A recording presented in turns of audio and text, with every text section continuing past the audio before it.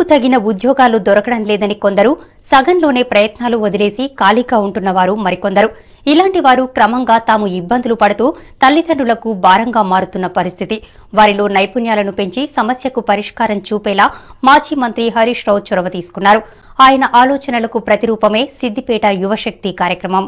ప్రజలకు ఉపయోగపడే కార్యక్రమాలను చేపట్టడంలో ఎల్లప్పుడూ ముందుండే సిద్దిపేట ఎమ్మెల్యే హరీష్ రావు ఈసారి యువతపై దృష్టి పెట్టారు. యువతకు ఉపాధి కల్పనే లక్ష్యంగా సిద్దిపేట యువశక్తి కార్యక్రమానికి శ్రీకారం చుట్టారు. నారాయణరావుపేట మండలం నుంచి ఈ కార్యక్రమాన్ని ప్రారంభించారు. దీన్ని ప్రారంభించడానికి ముందు నుంచే భారీ కసరత్తు చేశారు. ప్రధానంగా యువత అభిప్రాయాలు, ఇష్టాలు తెలుసుకునేందుకు 20 అంశాలతో కూడిన పత్రాల ద్వారా సమాచారం తీసుకున్నారు. మొదటగా నారాయణరావుపేట మండలంలో 18 ఏళ్లు నిండిన వారి నుంచి 45 ఏళ్లలోపు వారు మొత్తం 2144 మందికి ఈ పత్రాలు అందించారు. వాటిని పూరించిన తరువాత అంశాల వారీగా వాటిని విశ్లేషించారు. ఇందులో అత్యధికులు తమకు వ్యవసాయ పనులు వచ్చనే విషయాన్ని వెల్లడించారు. కానీ లాభసాటిగా ఉండదనే ఉద్దేశంతోనే తాము వెనుకడుగు వేస్తున్నట్లు తెలిపారు. ఇలాంటి వారికి ఆధునిక వ్యవసాయ పద్ధతులపై అవగాహన పెంచడంతో పాటు ఆదర్శ రైతులను పరిచయం చేసి వారి సూచనలు, సలహాలు అందేలా భవిష్యత్తులో ఏర్పాట్లు చేయనున్నారు. దీనివల్ల స్థానికంగానే ఉపాధి అవకాశాలు మెరుగుపడడానికి ఆస్కారం ఉంది. ప్రస్తుత రోజుల్లో ఉద్యోగం సంపాదించాకే పెళ్లి చేసుకుంటామని చాలామంది చెబుతున్నారు. ఈ మండలంలో అభిప్రాయాలు తీసుకున్న వారిలో సగం కంటే ఎక్కువ మంది ఎలాంటి ఉపాధి లేకపోయినా ఇప్పటికే పెళ్లిళ్లు చేసుకోవడం గమనార్హం. దీంతో కుటుంబ నిర్వహణ వీరికి భారంగా మారుతుందని గుర్తించారు. క్రమంగా ఇది గొడవలకు దారితీస్తుందని హరీష్ రావు వివరించారు. ఇలాంటి వారికి సహాయం చేసి వారిలో ఉన్న ప్రతిభను వెలికితీయడమే సిద్దిపేట యువశక్తి కార్యక్రమం ముఖ్య ఉద్దేశమన్నారు. యువత, నిరుద్యోగులు ఈ కార్యక్రమాన్ని ఉపయోగించుకుని ముందుకు వెళ్లాలని సూచించారు. ఈ కార్యక్రమంలో ఎమ్మెల్యే హరీష్ రావుతో పాటు ఎంపీ కొత్త Prabhakar Reddy, police commissioner Joel Davis, గంప నాగేశ్వరరావు, నైనా జస్వాల్ తదితరులు పాల్గొన్నారు. చెప్పిండు, పొద్దున 6 గంటలకు పోతే సాయంత్రం 7 గంటల దాకా నేను మా తమ్ముడు ఇద్దరం కలిసి పొలంలో కష్టాన్ని నమ్ముకొని పనిచేసినాం. కాకపోతే కొద్దిగా ప్లానింగ్, టైమింగ్, ఎప్పుడు పంట చేతికి రావాలనే ప్లానింగ్, టైమింగ్. ఒక MBA గ్రాడ్యుయేట్ కనుక ఐఫోన్ వాడగలుగుతాడు కనుక స్మార్ట్ ఫోన్ పట్టుకున్నాడు. అది ఎట్లా చేయాలి, ఎప్పుడు చేయాలనేటువంటి టెక్నాలజీని ఉపయోగించి అద్భుతాన్ని సృష్టించగలిగిండు ఒక నవీన్. మరి ఇందులో మీలో 1200 మందికి పైగా వ్యవసాయ భూమి కలిగిన వాళ్ళు ఉన్నారు. ఇంకా నిన్నటిదాకా నీళ్ళ సమస్య ఉంది. ఇంకో 2 నెలల్లో 3 నెలలు అయితే నీళ్ళ సమస్య కూడా ఉండదు నారాయణరావుపేట మండలంలో. కాలమైనా కాకపోయినా, వాన పడ్డా పడకపోయినా మీ చెరువులు, కుంటలన్నీ కూడా కాళేశ్వరం నీళ్లతో మత్తడి దుంకుతాయి. కావలసినంత భూగర్భ జలం ఉంటుంది. మార్కెట్ లేదా 100 కిలోమీటర్ల దూరంలో హైదరాబాద్ లాంటి పెద్ద మార్కెట్ ఉంది. హైదరాబాద్కు గుజరాత్ నుంచి, పంజాబ్ నుంచి, బెంగళూరు నుంచి కూరగాయలు వస్తున్నాయి. టైమింగ్ చేసి మనం కూడా పెడితే అద్భుతమైన ఫలితాలు మీరు సాధించగలుగుతారు. ఇట్లా భూమి ఉన్నది కానీ భూమి సాగుకు యోగ్యమైన భూమి కాదు. గుట్టలు, రాళ్ళు, లేకపోతే జాలు భూమి. అది భూమి సాగుకు పనికొస్తలేదు.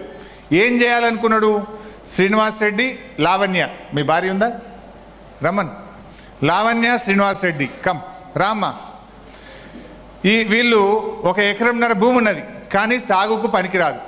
సింపుల్, తెలియంది ఏం లేదు. చక్కగా 3000 నాటుకోళ్ళు కొన్నాడు.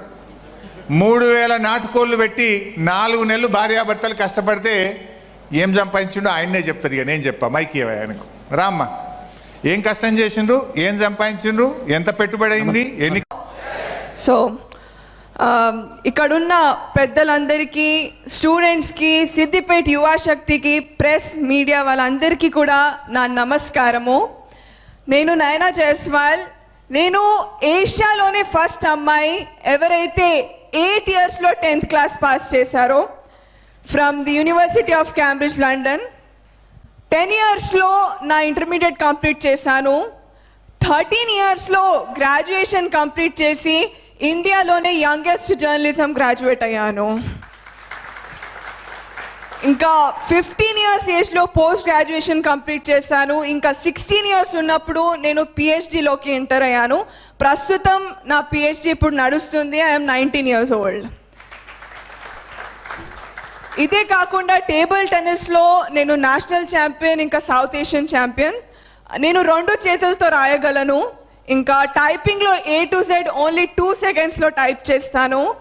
అండ్ పియానో ప్లేయర్ కూడా, ఇంకా పాటలు కూడా పాడతాను. సో దీంతో పాటు నేను హైదరాబాద్ నుంచి వచ్చాను, హైదరాబాద్ నుంచి ఉన్నాను. So Hyderabadi biryani only 25 minutesలో cook చేస్తాను. ఎందుకంటే నాకు కేజీ నుంచి పీజీ వరకు చదివించిన అన్ని సబ్జెక్ట్స్ మా ఫాదరే. ఇంకా టేబుల్ టెన్నిస్లో కూడా నాకు కోచ్ ఇండియాని రిప్రజెంట్ చేశారు in Hong Kong and China. So ఇవన్నీ అవ్వడానికి నా పేరెంట్స్ కారణం, మా మదర్ ఫాదర్. ఎందుకంటే వాళ్ళు ప్రొఫెషనల్ పేరెంటింగ్ అనే. బాగున్నారా? సారీ, నేను ఫస్ట్ హాఫ్ మిస్ అయ్యాను. మన ఎమ్మెల్యే గారు ఆ రోజు ఫోన్లు చెప్పినప్పుడు ఇంత డీటెయిల్స్ చెప్పలేదు నాకు.